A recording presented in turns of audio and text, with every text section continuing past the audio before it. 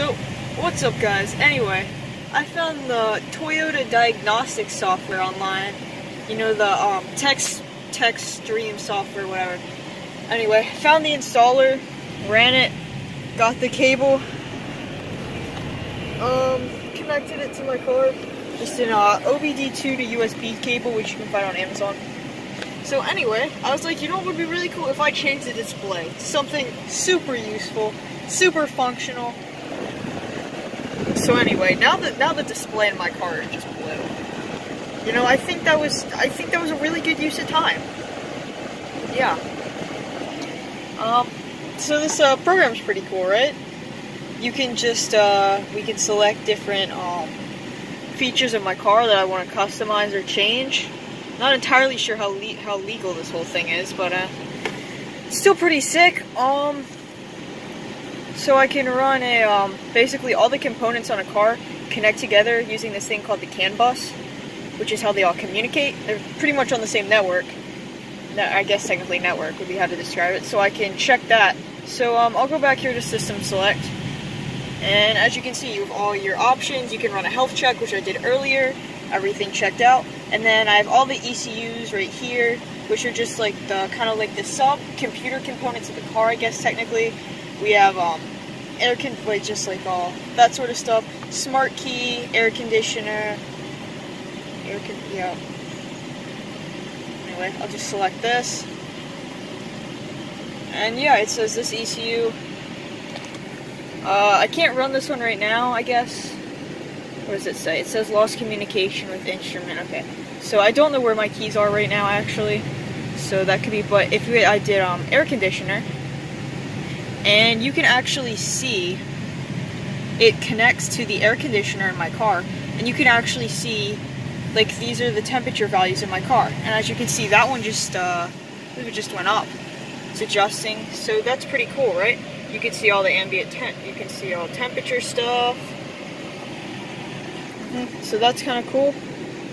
And then you can test everything. Just giving it a second. And yeah, so you can go ahead and motor, target speed, water pump, electrical fan, and available. It's the electrical fan. It says it can be operated and verified upon visual inspection or sound. Available commands. And I'm going to go ahead and cancel that because I already know that my air conditioning works, and I'd really prefer not to break anything. So I mean, I'm going to go back to System Select.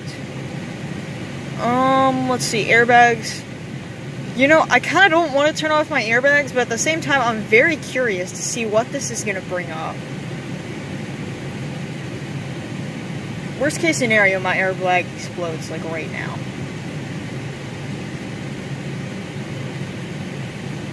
Alright, so that doesn't display anything. I'm assuming that just means that it's working. I'll find out if I'm in a crash. Sliding, oh, I don't have, I think the stuff that, has the little, whatever, asterisk next to it, I'm pretty sure that's stuff that I actually don't have. Master switch, I gotta say, I'm kind of curious about what that does. That might not display anything. Yeah, let me check data list. Kind of curious to see what that says.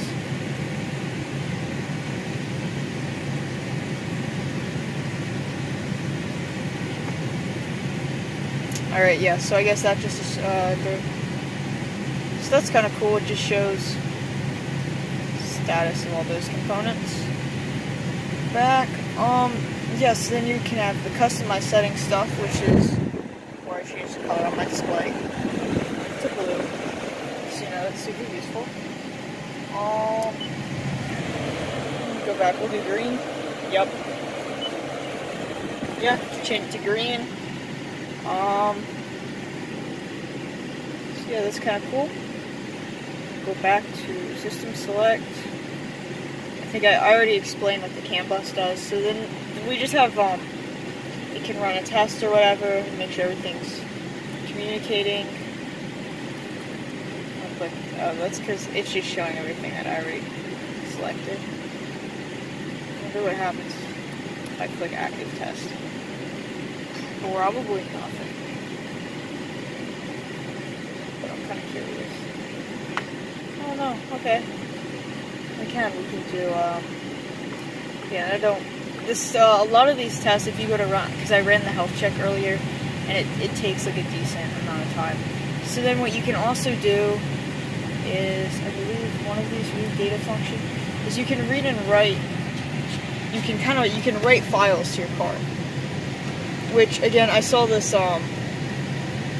have this microcontroller that connects from the OBD2 connector, and it writes files, and there's actually a Python library for it. And what I saw it being used for is you can, like, control the stuff that's doing it's cracking me up. As you can change this, you can actually change this stuff on your dashboard. So that could be cool. That's making me laugh. Yeah, so you can, I want to see if there's probably nothing, because this is probably the stuff I report. Maybe, I have no, I'm outside right now in my car, so I have no internet connection. This stuff always. Yeah, so I mean, pretty cool. Able to find the diagnostic software, as I like to say. Even though it's anything, can be open source. Even though this, I don't think it's supposed to be readily available, because they have it so that you can actually buy the software, but you buy it like with this.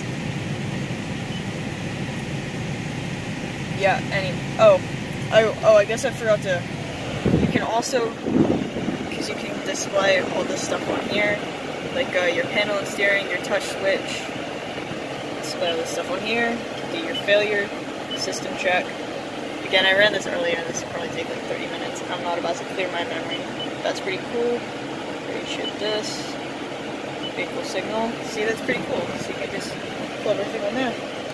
So, anyway, that's about all I got to show you. And thanks for watching, I guess. Yeah.